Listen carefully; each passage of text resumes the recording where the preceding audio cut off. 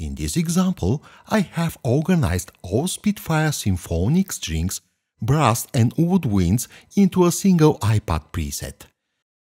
The Spitfire instruments use similar control change assignments for the dynamics, vibrato, etc., so my plan is to assign these parameter names and control assignments in the first iPad interface preset and copy it to the other interfaces using the new copy and paste buttons. I'll press the settings button in the iPad to open the control assignments dialog. Look, the first control assignment is already set to control change 1, dynamics in this case, so I will go on to the vibrato assignment, which is set to controller 21. Let's continue with the other assignments. Note, you can move the control assignment slider to any closed value and use the fine adjustment buttons to set the value precisely. It's time to set the default fader values. See, I will use the new iPad mixer zoom buttons to expand the vertical zoom to set the values with a high precision.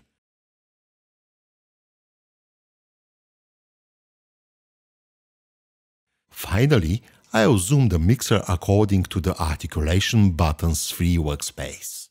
The mixer assignments of the first interface are completed, so I will press the copy button here. Let's switch to the second interface and paste the assignments there. Just for the show, I will open the control assignments dialog so you can see what happens.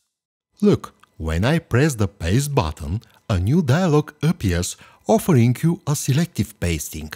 Here, you can choose what to paste in the target interface. You can paste only the fader labels, the control assignments, the fader values, and so on. I will select Paste All, which is very convenient in my case. See, all fader labels, the control assignments, and the fader default values are pasted as expected. I'll zoom the mixer and switch to the next interface directly from the upper numerical buttons. You can repeat the procedure for the other preset interfaces. Finally, you have to save that preset in the iPad and backup it in the computer via the iTunes application, for example. I prefer iTunes because you can transfer multiple presets in one go, which is a very convenient feature. Thanks for watching this video.